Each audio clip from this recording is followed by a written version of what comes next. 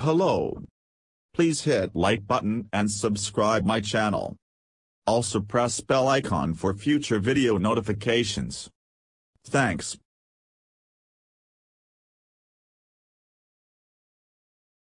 Ineos Automotive is closing the year with a few changes to its top management team. The company has announced that it will appoint a new CEO and a new COO as the automaker transitions from an engineering project to a commercial business.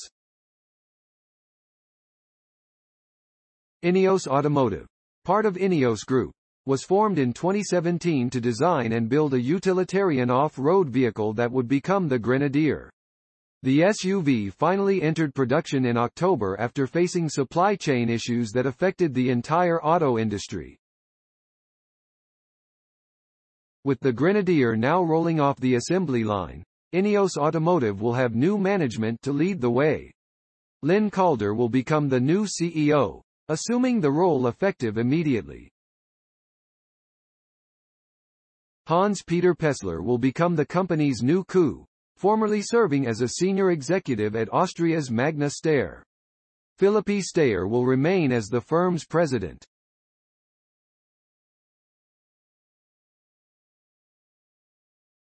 Calder joins Ineos Automotive after spending 6 years in various positions within Ineos Group, including multiple CEO roles.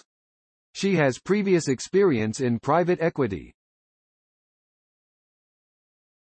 Calder said that, "It's an exciting time to take the reins of Ineos," praising the team for all its hard work while noting that, "We're still only at the beginning of creating a global business." The Grenadier could come to the US, featuring the BMW-sourced B58 twin-turbocharged inline-six engine. It produces 281 horsepower, 210 kilowatts, and 332 pound-feet, 450 newton-meters, of torque. The diesel version won't arrive in the US, but it will be available in Europe and make 245 horsepower, 193 kilowatts, and 406 pound-feet, 550 newton-meters, of torque.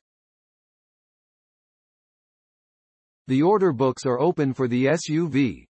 It's unclear what the future holds for Ineos now that the Grenadier is in production, but we have an idea.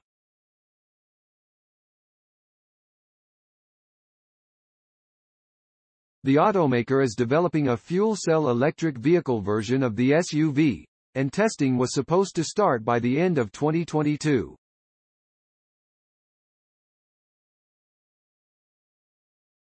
Hydrogen continues to garner interest from automakers, big and small, even as they push headlong into developing new battery electric vehicles for the masses. Thanks for watching. Credits to www.motor1.com and Spide Build LLC. Please subscribe my channel for more auto updates.